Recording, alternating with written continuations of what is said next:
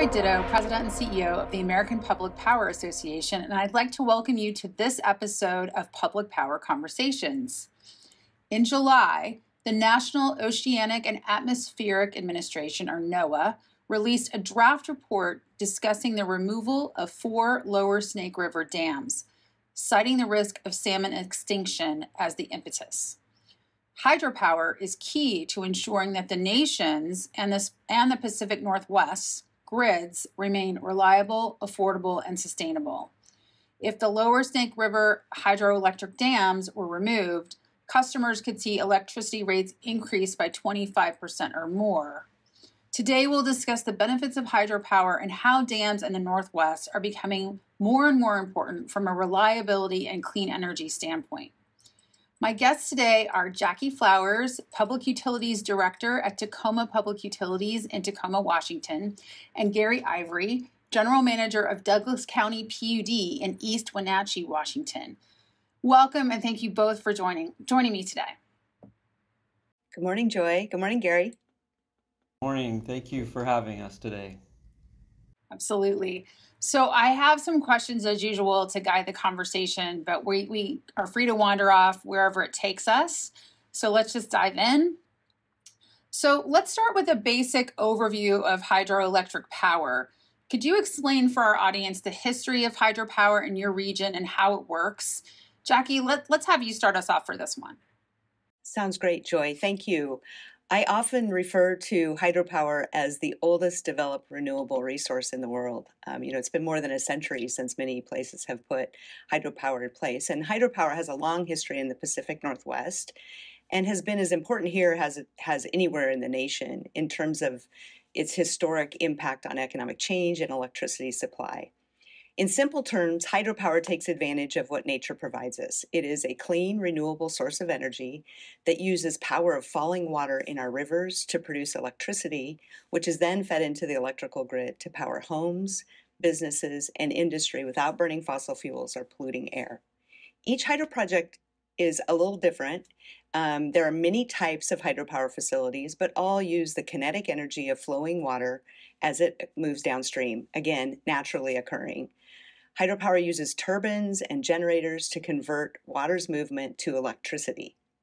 The largest share of hydropower in the Pacific Northwest is produced in the Columbia River Basin, which is made up of federal dams and non-federal dams. I'll let Gary talk about his facilities. And then, of course, dams in British Columbia, which sell power to the United States. Tacoma Power operates 4 hydroelectric projects, none of which are on the Columbia River. Those projects are on the Cowlitz River, Nisqually River, Cushman Hydro Project, and the Wenatchee River Project. Our projects generate about 3 billion kilowatt hours of energy each year, which is enough for about half of our customers' power needs, the remainder of which comes from our contract with Bonneville Power Administration. Yeah, when you think of hydropower in the Pacific Northwest, I think one of the iconic hydropower facilities is the Grand Coulee Dam.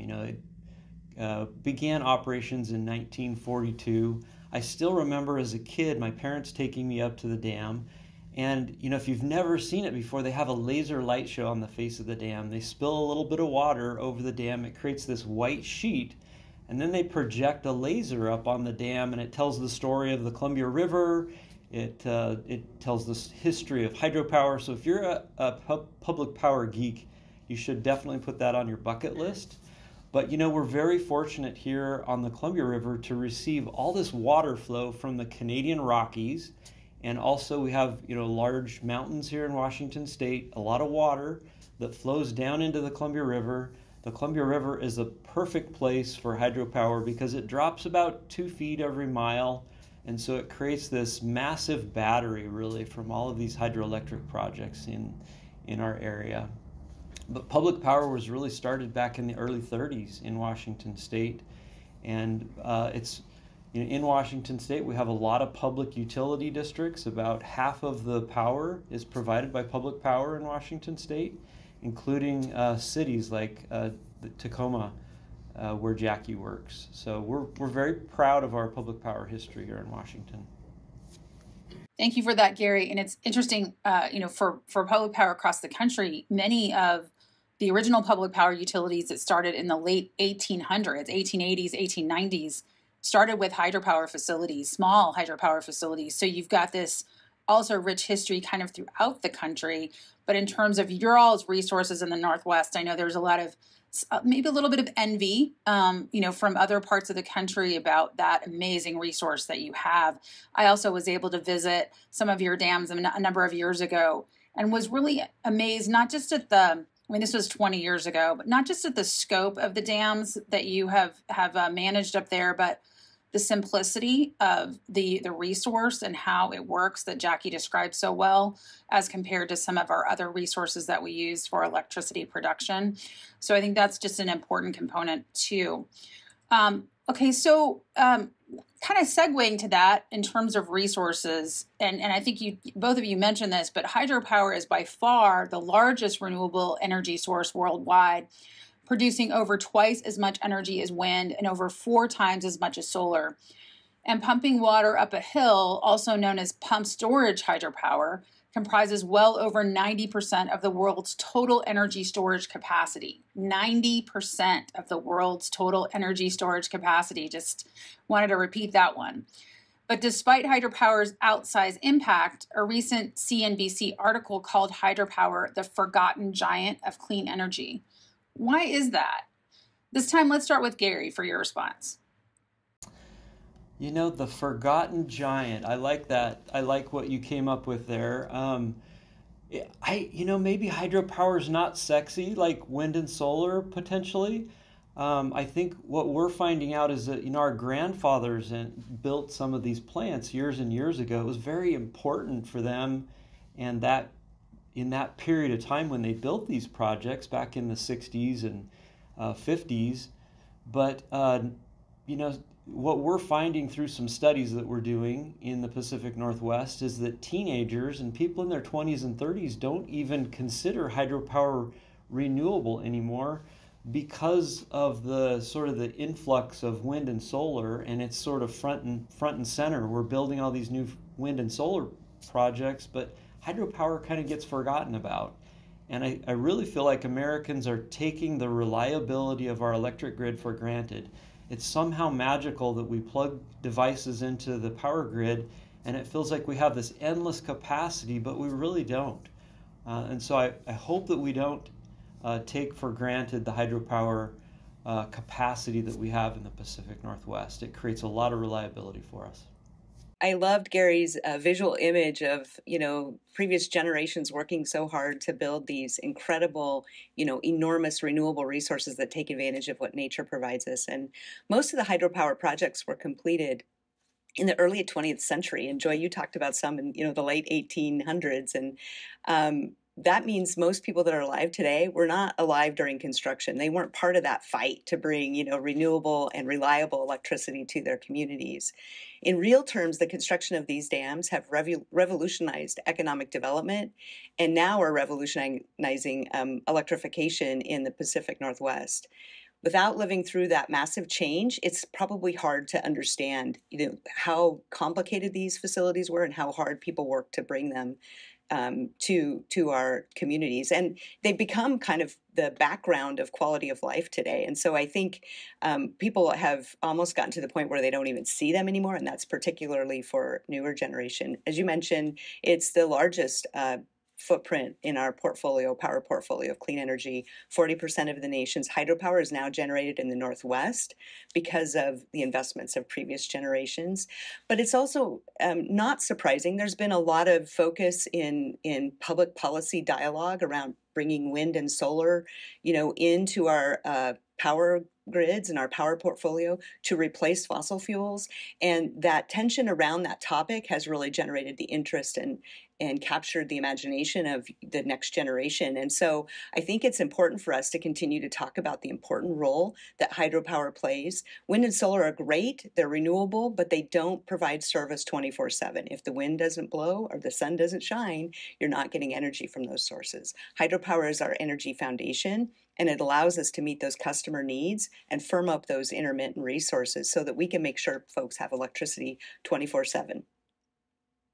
That's such a great point, Jackie. And I think it also speaks to, when we think about it as APPA, there all of the different resources that we use to produce electricity have pros and cons, right? There's going to be some really amazing features, and then there's going to be some things we have to mitigate against, and we'll talk a little bit about that later. One of the things that really struck me back when I was first working for Public Power in the early 2000s is in the 2003 Northeast Midwest blackout.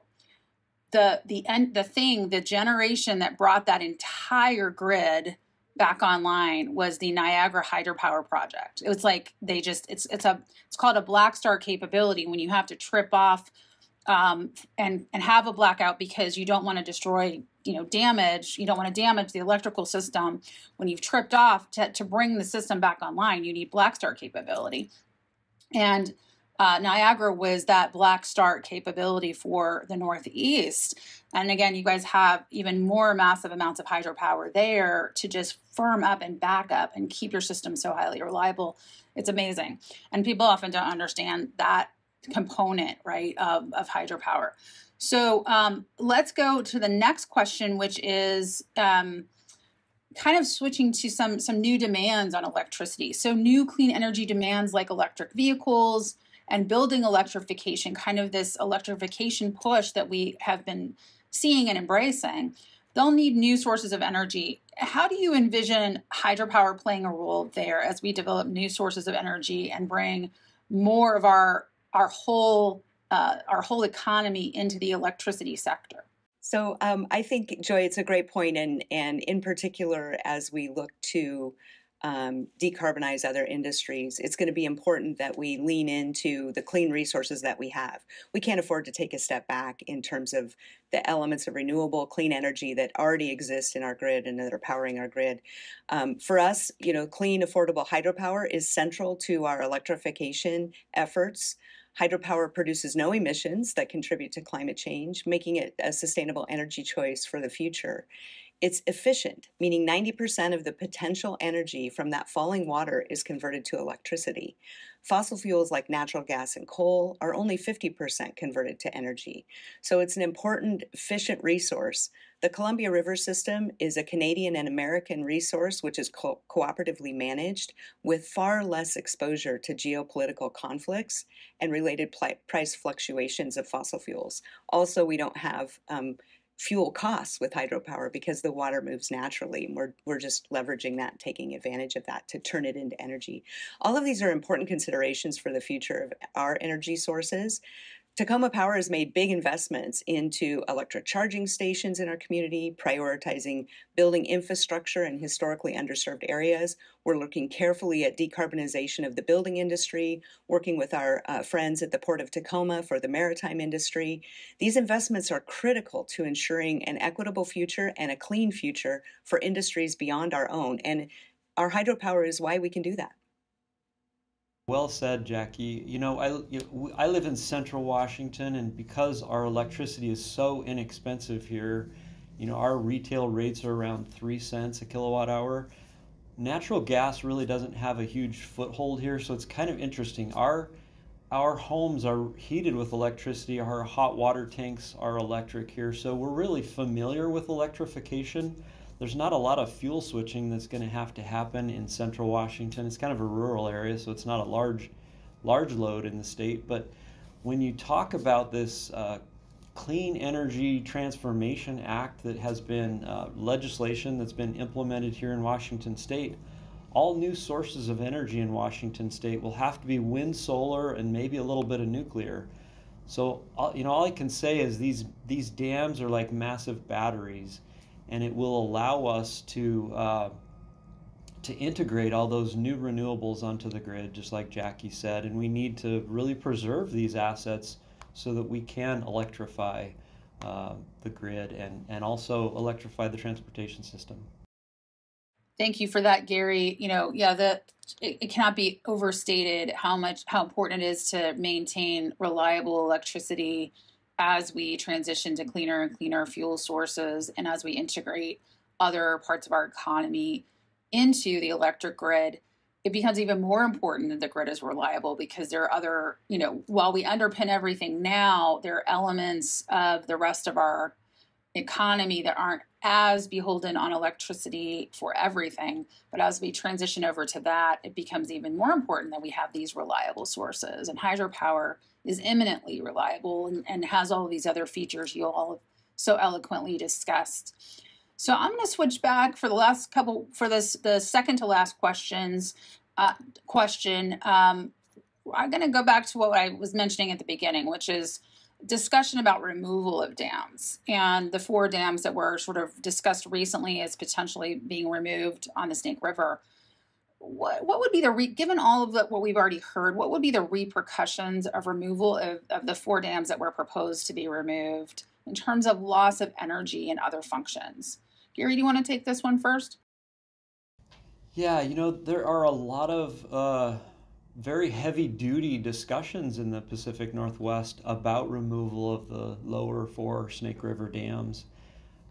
They provide a tremendous amount of capacity and capability for the hydro system to really keep the lights on.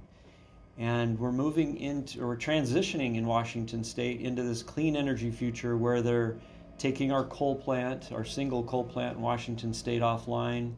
And so, what we're seeing is a lot of growth in data centers and customers that want to come to the Pacific Northwest for this clean, renewable energy. At the same time, we're removing some of the base load capabilities that the grid has right now.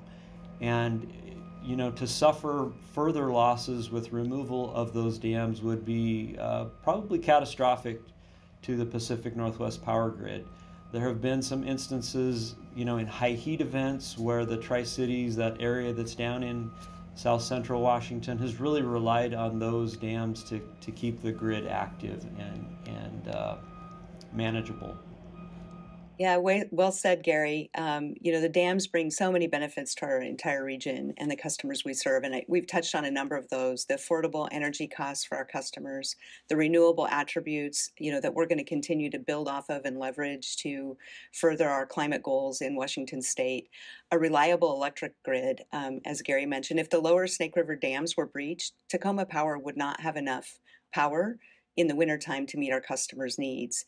And during those peak periods when you have high demands within the region in a grid like this, you're competing with other folks in the wholesale market. And so if we did not have adequate resources to meet our customers' needs, we would find ourselves looking to purchase more on the market, which would be at a higher price because others would also need it.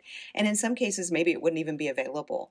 And so, it's those periods of time that really make or break your budget and the costs of your energy, and then importantly, the reliability of the grid. Our resilient electric grid in the Northwest is because of the hydro system, and the Snake River dams, as Gary mentioned, help prevent blackouts in the heat dome, in the Pacific Northwest heat dome in 2021. California likely would have had to institute rolling blackouts this past summer if not for the role of the Northwest Federal Hydro System. So the whole region benefits from the strength of our hydro. And I love the way that Gary describes it as a battery. It's a battery without all the chemistry. It's a naturally occurring battery, and being able to leverage that at points when you have high demand and not enough resource is really what leads to our stable grid. It really just makes me applaud all of the things that you all have done to manage such a complex system and also to support hydropower for many decades in the Northwest. And again, Public Power's footprint on hydropower is across the country as well. And so I want to turn to, on this last question, to just talk about, what are you doing in the Northwest to impact any of the environmental impacts of dams such that they are? What does that look like? What has been done? What's the real story here? Yeah, in part because I want to pick up on something you said earlier. There's no silver bullet in our industry, right? So resources have their pros and cons, and most resources have some sort of impact. I mean, just us existing on the planet leads to some sort of impact, right? So, for us, obviously there are impacts to natural resources such as the fisheries, and we take salmon recovery seriously in the Northwest. All of us that are participating, and receiving power from Bonneville Power Administration are committed to salmon recovery. We are to our own resources in other river systems in the Northwest and Tacoma. Climate change poses a major threat to fish and the environment, including harming ocean conditions. We're learning that ocean conditions are playing a huge impact in the salmon survival rates. Hydropower is a renewable resources to fight climate change. And as we've talked about before, we're leaning into that renewable attribute to work on decarbonization of other industries. We're demonstrating in the Northwest that productive salmon runs can coexist with hydropower. Our customers invest every year to improve, maintain, operate facilities that are meant to protect and restore a wide variety of wildlife, including our iconic Northwest salmon. Tacoma Power also invests heavily in our environmental programs, including fish hatcheries, habitat protection, and restoration. I'm pleased to report that salmon returns into the federal system have significantly improved over recent years. Most returns have exceeded preseason forecasts, and several stocks are returning at or near record numbers this year. So we have a lot of work to do. We've made progress, and we are committed to salmon recovery. Yeah, well said, Jackie. Just to follow on with what she talked about for these recovering stocks, Douglas PUD has a sockeye run that comes through our dam and goes all the way up into the Okanagan Basin in Canada. And years ago, there were about 2,000 of these fish returning, and it was on the verge of extinction. And our biologists went up into Canada and they started looking around in the stream beds to figure out what was going on. They were standing in a stream bed one day and it just completely dried up. And here are all these salmon eggs in a stream bed. And they thought, well, what the heck? Why did this stream dry up? They go upstream and they found out that the irrigation weirs up there in Canada were turned off in the fall sometimes for maintenance. And so we worked for years with the Canadian government to improve the water flows in these stream beds, and we invested in a fish water management tool essentially with the Canadian government. And this year we're very proud to report that the sockeye returns on the Columbia River are in excess of 650,000 passing through Bonneville Dam. So you go from 2,000 to 650,000. We're seeing over 700% improvements in some of these stocks. It's a tremendous success story that do not get told. These success stories do not get told from the Pacific Northwest. This is not science. These fish are swimming through more dams than the salmon that are swimming through the lower Snake River dams, and we're seeing these tremendous returns and records. So, a lot of people like to say that the science has been settled. Dams are killing fish. We can disprove that with our actual feet on the ground results from some of these studies that we do. They're not really studies, they're actual improvements in stream flows. And we've got story after story about this, but they don't get told. So we're trying to get the word out. Well, I'm glad you guys are telling the story today. And I think that's it's an important thing. And I because we're public power, we are not for profit, publicly owned. Our focus is on reliability, affordability, and sustainability.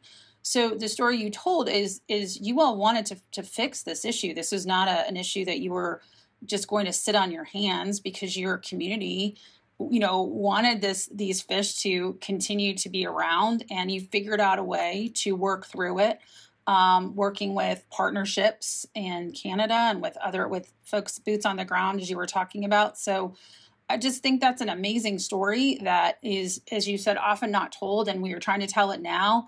We'll keep telling it, but the partnerships and the understanding and the dialogue and the facts are so important in these discussions and decisions, because we can affect positive change while also preserving this amazing hydropower resource that, as Jackie so eloquently said, mitigates climate change impacts, mitigates greenhouse gas emissions very significantly, especially in places like the Northwest.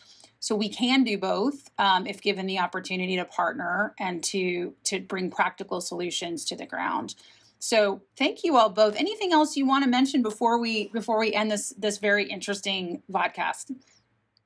Joy, I just want to say thank you for acknowledging the partnerships, because, to your point, we couldn't do this without those partnerships, right? And our communities in the Northwest are very committed to the success of salmon recovery.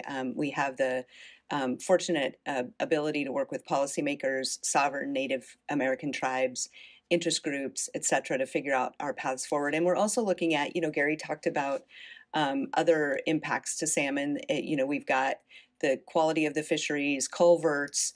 We recently were with Senator Murray at our water our water supply facility, where we're going to be working with the federal government to get fish passage in, which is touted to be the largest expansion of salmon recovery territory in Puget Sound. And so looking at all of these opportunities to strengthen the environment and build the success rate for salmon is important. We can't get laser focused on one thing that, as Gary pointed out, is we're working to address those impacts and is critical and central to our ability to continue to boldly move forward with climate goals. So it's kind of an all solutions need to be on the table, and we all need to be working together with those partners. So thank you for acknowledging that. Well, anything on your end, Gary? Any final words you want to impart to the audience? We could probably have a full podcast on salmon recovery, right? Douglas PUD is the last dam on the Columbia River with fish passage, and we're helping our tribal partners move fish beyond Grand Coulee Dam, sort of into that blocked area. We're producing 1 million extra salmonids for the state's orca recovery program. There are so many good things happening because of hydropower in the Pacific Northwest. And we're just very proud to be part of public power and part of the greater good here in Washington State, and contributing to APPA too. So thank you for having us. Thank you all so much. This has been a really amazing conversation. I always learn something. I've been in this industry now for 21 years, and I feel like I learn something new every day. And this is an example of that, because there are some facts and some stories you told that I hadn't heard before. And I hope the same is true of the folks listening to this and watching this. So again, thank you so much for being on, and look forward to hearing more about all the great things you're doing in the Northwest as we move forward.